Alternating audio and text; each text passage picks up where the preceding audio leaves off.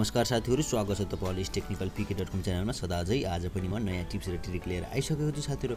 आजको टिप्स चाहिँ धेरै नै इम्पोर्टेन्ट हुनेवाला छ साथीहरु, किनकि साथीहरु आजको यस भिडियोमा मैले तपाईहरुलाई आज यस्तो एप्लिकेसनको रिभ्यु गर्नेवाला छु जुन एप्लिकेसनको देखेर साथीहरु तपाईहरु छक्क पर्न सक्नुहुन्छ। जस्तो कि साथीहरु हामीले कुनै पनि एप्लिकेसन खोज्दा होस् या फेसबुक मेसेन्जर कुनै पनि एप्लिकेसन हाम्रो मोबाइलमा एप्लिकेसनहरु हुन्छन्, ती एप्लिकेसनहरुलाई हामीले खोज्दा धेरै टाइम लाग्ने हुने गर्छ। र साथीहरु तपाईहरुले आजको यस भिडियोमा मैले तपाईहरुलाई एउटा यस्तो ट्रिक बताउनु जुन ट्रिकले गर्दा तपाईहरुले आफूले चाहेको एप्लिकेसनलाई 1 सेकेन्डमा ओपन गर्न सक्नुहुन्छ। जस्तो कि साथीहरु म तपाईहरुलाई देखाउन चाहे, मैले यहाँ ट्याप गरे, यसमा ट्याप गरेपछि साथीहरु तपाईहरुले देख्न सक्नुहुन्छ मेरो मोबाइलमा जति पनि एप्लिकेसनहरु छन् ती एप्लिकेसन यहाँ शो भइसक्यो। जस्तो कि मैले युट्युब ओपन गर्न चाहे, युट्युब ओपन गर्न चाहिसकेमा साथीहरु देख्न सक्नुहुन्छ युट्युब ओपन भइसकेको छ। र यो अवस्थामा साथीहरु तपाईहरुले कुनै अरु एप युट्युब हेर्दै तपाईहरु ब्याक नगएर यहाँबाट नै अरु नै एप्स खोल्न चाहनुभयो। जस्तो कि म फेसबुक ओपन गरे, देख्न सक्नुहुन्छ साथीहरु फेसबुक ओपन भइसकेको छ। यो एप्लिकेसन धेरै नै बेस्ट एप्लिकेसन रहेको छ साथीहरु। म फेरि फेसबुक चलाएर वाक्क भइसक्यो। त्यसपछि म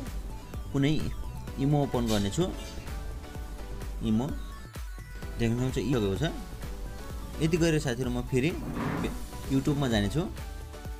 देख्न सक्नुहुन्छ म युट्युबमा आइसकेको छु। यति गरिसकेपछि यो एप्लिकेसनदेखि साथीहरु तपाईहरुले सजिलैसँग आफ्नो मोबाइलमा भएका कुनै पनि एप्सहरुले एक क्लिकमा नै पत्ता लगाउन सक्नुहुन्छ र एक क्लिकमा नै ओपन गर्न सक्नुहुन्छ। देख्न सक्नुहुन्छ जति बेला तपाईहरु यो एप्लिकेसन इन्स्टल गरेर एक्टिभ गर्नु, एक्टिभ गरिसकेपछि साथीहरु तपाईहरुले यहाँ देख्नु यो आइकनमा टच गर्नुभयो भने जति पनि तपाईहरुको मोबाइलमा एप्लिकेसनहरु छन् ती एप्लिकेसनहरु यहाँ शो हुनेछन् र तपाईहरुले सजिलैसँग आफ्नो मोबाइलमा रहेका ती एप्लिकेसनलाई एक क्लिकमा ओपन गर्न सक्नुहुनेछ।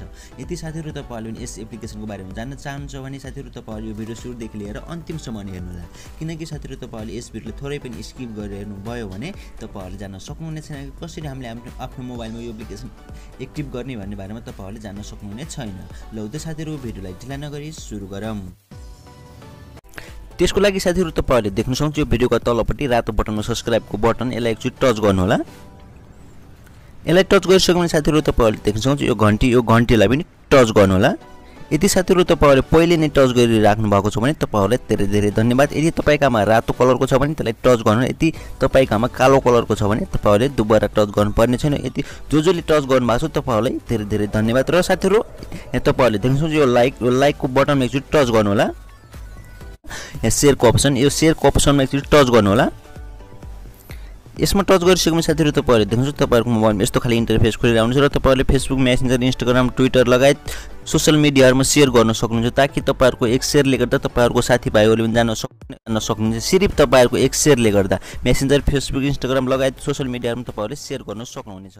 र साथीहरु यो एप्लिकेसन कसरी डाउनलोड गर्ने भन्ने बारेमा म तपाईहरुलाई लास्टमा बताइदिन्छु। हामीले पहिला यसको प्रोसेसको बारेमा जान्छौँ। यो एप्लिकेसन इन्स्टल गर्ने मात्र हुँदैन साथीहरु, हामीले के यसमा सेटिङ्सहरु गर्नुपर्ने हुन्छ, त्यो सेटिङ्स हामीले जान्नेछौँ। त्यसपछि हामीले यो एप्लिकेसन कसरी डाउनलोड गर्ने भन्ने बारेमा हामीले पहिला सिक्नेछौँ। र साथीहरु मैले त्यो एप्लिकेसन अलरेडी इन्स्टल गरिसकेको छु। म त्यो एप्लिकेसन ओपन गरे, धेरै नै बेस्ट एप्लिकेसन रहेको छ। र साथीहरु जति बेला तपाईले यो एप्लिकेसन इन्स्टल गर्नुहुन्छ, इन्स्टल गरेर ओपन गरिसकेपछि साथीहरु हाम्रो मोबाइलमा यस्तो खाली इन्टरफेस खोलिरहन्छ। र साथीहरु तपाईले यहाँ देख्न सक्नुहुन्छ इनेबल यो एउटा बक्स देख्नुहुन्छ, यो बक्सलाई यसरी ट्याप गर्नु होला।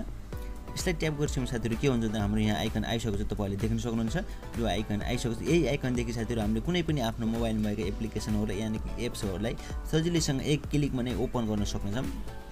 जस्तो कि तपाईहरुले कुनै पनि टिकटक चलाउँदा होस् या टिकटकमा भिडियो हेर्दा या युट्युबमा भिडियो हेर्दा तपाईहरुले ब्याक नआएर तीदेखि नै अरु एप्लिकेसन ओपन गर्न सक्नुहुन्छ। जस्तो कि फेसबुक मेसेन्जर कुनै पनि एप्लिकेसनहरु तपाईहरुले तीदेखि नै ओपन गर्न सक्नुहुन्छ ब्याक नआएर। साथीहरु यो बक्सलाई इनेबल गरिसकेपछि साथीहरु तपाईहरु स्क्रोल गर्नु होला। स्क्रोल गरिसकेपछि साथीहरु तपाईहरुले देख्न सक्नुहुन्छ यहाँ एउटा पेन्सिलको जस्तो आइकन, यसमा ट्याप गर्नु होला। यसमा ट्याप गरिसकेपछि साथीहरु तपाईले आफ्नो कलर पनि राख्न सक्नुहुन्छ। जस्तो कि तपाईले देख्नुहुन्छ कस्तो कलर राख्नुहुन्छ तपाईले यहाँ सिलेक्ट गर्नु होला। यदि राख्न चाहनुहुन्छ भने कलर यहाँ तपाईले सिलेक्ट गर्नु होला। यदि गरिसक्यो भने चेन्ज कलरमा ट्याप गर्नु होला। चेन्ज कलरमा ट्याप गरिसकेपछि साथीहरु तपाईले देख्नुहुन्छ सिलेक्ट एप्स भनेको छ, यसमा ट्याप गर्नु होला।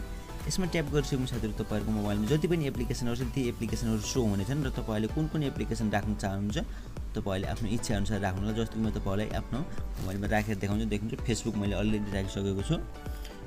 मैले धेरै नै एप्लिकेसन यहाँ राखिसकेको हुनाले मैले इमो राखे, दुईवटा इमो राखेको छु, देख्न सक्नुहुन्छ। मेसेन्जर राखिसकेको छु, म्युजिक राखिसकेको छु, फोन डायलर मैले राखे, फोटो राखे, गुगल फोटो, सेटिङ्स राखे। तपाईले कुन राख्न चाहनुहुन्छ तपाईले आफ्नो इच्छा अनुसार यहाँबाट सिलेक्ट गर्नु होला। यति राखिसकेपछि साथीहरु म फेरि सेटिङ्समा गए सेटिङ्समा गएपछि साथीहरु तपाईले स्क्रोल गर्नु होला स्क्रोल गरेपछि साथीहरु तपाईले यो आइकनलाई ठुलो सानो गराउन सक्नुहुन्छ देख्न सक्नुहुन्छ यो आइकन यहाँ आइसकेको छ यो आइकनलाई तपाईले ठुलो यसरी देख्न सक्नुहुन्छ कत्रो गराउन चाहनुहुन्छ तपाईले इच्छा अनुसार आफूले राख्नु होला जस्तो कि मैले सानो बनाउन चाहे किनकि तपाईले पनि सानै बनाउनु होला सानै बनाएपछि राम्रो देखिने गर्छ यति गरेपछि साथीहरु तपाईहरुले ब्याक आउनु होला ब्याक आइसकेपछि साथीहरु तपाईले देख्नुहुन्छ यो आइकन आइसक्यो तपाईले यो आइकनलाई जता पनि लग्न सक्नुहुन्छ जति बेला तपाईले यो आइकनलाई ट्याप गर्नुहुन्छ यो आइकनलाई ट्याप गरेपछि साथीहरु देख्न सक्नुहुन्छ जति पनि हामीले एप्लिकेसनहरु त्यहाँ एड गरेको थियौ ती एप्लिकेसनहरु यहाँ शो हुने थिएन तपाईले कुनै पनि एप्लिकेसनलाई टच गर्नुस् देख्नुहुन्छ मैले युट्युबलाई टच गरे युट्युबलाई टच गरेपछि साथीहरु देख्न सक्नुहुन्छ हाम्रो युट्युब ओपन भइसकेको छ र साथीहरु फेरि मैले युट्युब हेर्दा हेर्दै मलाई वाक्क लाग्यो यो अवस्थामा साथीहरु म फेसबुक चलाउन चाहन्छु तपाईहरु ब्याक नआएर नै यहाँबाट फेसबुक चलाउन जान सक्नुहुनेछ यो आइकनमा ट्याप गर्नुस् फेसबुकमा देख्नुहुन्छ फेसबुकमा ट्याप गर्नुस् तपाईहरुको फेसबुक ओपन हुनेछ तपाईहरु ब्याक आउनै पर्दैन तपाईहरुले यहाँबाट नै फेसबुक चलाउन सक्नुहुनेछ देख्न सक्नुहुन्छ हामी फेसबुकमा आइसकेका छौं